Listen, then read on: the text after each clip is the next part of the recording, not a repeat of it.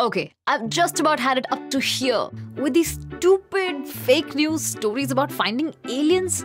Remember when the US Navy released actual footage of UFOs that were almost instantly, I mean literally within minutes, proven to be birds? Or that dimming on Tabby's star that was supposed to be an alien megastructure, but turned out to be interplanetary dust. Tiny particles of sand. And who can forget Oumuamua? What seemed to be an alien derelict that would awaken once it encountered life, like the ship from Rendezvous with Rama, was instead a long asteroid. But we're here and the camera's rolling, so let's go through their live-streamed press conference to see how they're going to pull us in and get us invested this time. Royal Astronomical Society. Sounds legit. And comments are off. At least proves they're smart. Professor Jane, let's see what she has to say. Thank you all for joining us for this special webcast. Oh, it's a guy. That's okay. We've all watched The Mentalist. Names are quite fluid these days, and rightly so. I'm Philip Diamond, and it gives me great pleasure as Director of the Royal Astronomical Society to welcome you. We are honoured to host this press conference in our bicentenary year. You know what makes me think it's not aliens? The fact that he's not leading with aliens and talking about Royal Astronomical Centennial whatever instead. We have detected some kind of living organisms in the clouds of Venus. She did lead with aliens. Okay, I finished watching. And here's the deal. Venus reflects radio waves from the sun, and we can detect those radio waves with radio telescopes. Some gases absorb radio waves of specific wavelengths, and we can detect the presence of these gases in a planet's atmosphere by finding dips in the spectrum of radio waves. Using these magnificent pieces of modern engineering, our friends here were able to probe the atmosphere of Venus, and what did they find? Phosphine, which we're all familiar with. You know, your typical nitrogen hydride. A colorless, odorless gas that smells like rotten fish and garlic? You might be asking why phosphine means life. Well, according to the press conference, this is because on Earth, microbes produce phosphine in oxygen-free environments. They're not sure which microbes or what the process is, but it's known. Okay, that's a good starting point, but it's still far from convincing, because if you look up the relative abundance of phosphine in the planets of the solar system, then the gas giants Saturn and Jupiter have plenty of it. So why would it surprise us to find it on Venus? Phosphine contains 1 atom of phosphorus and 3 atoms of hydrogen. The gas giants have a lot of hydrogen because of their immense gravitational force. But the smaller rocky planets like our Earth, for example, doesn't have much. Hydrogen, being very light, just sort of drifts apart from rocky planets over time. And this is even more true for Venus. An abundance of hydrogen is a prerequisite for forming phosphine, naturally on a planetary scale. So that's one strike against Venus already. The gas giants also leverage huge pressures and temperatures to drive the formation of phosphine. You might have heard that Venus is really hot and dense, and while relatively that might be true, it's nowhere close to what these absolute units can generate. So that strikes 2 and 3.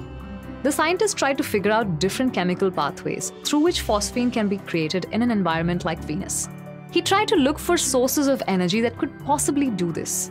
Solar energy could be driving it, or thermodynamics, or volcanic activity, or lightning.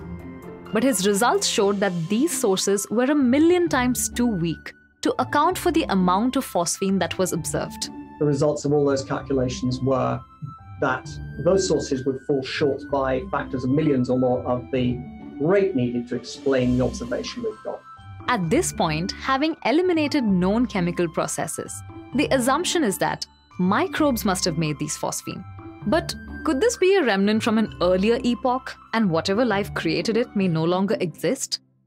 Well, scientists believe that Venus was cool and wet at some point in the distant past, until a runaway greenhouse effect raised the temperature to the current extremes. So life could have evolved on the surface, released phosphine, and died out. And all we're seeing are the echoes of that attempt to rise out of inanimate matter. It appears this is not possible, because phosphine gets broken down within 20 minutes in Venus's sulfuric acid atmosphere. So that means, to account for the concentrations of phosphine observed, there is something constantly regenerating it.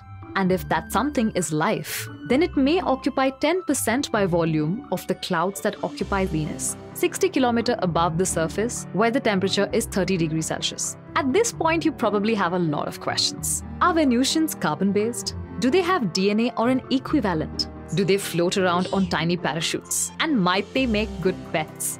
I'm sure the scientific community is rushing to figure all of that out. There are already missions to Venus scheduled, including an orbiter mission from India that will no doubt turn its focus to this discovery. But assuming that the discovery does hold up, this opens up a few different lines of thinking. One swallow does not a summer make.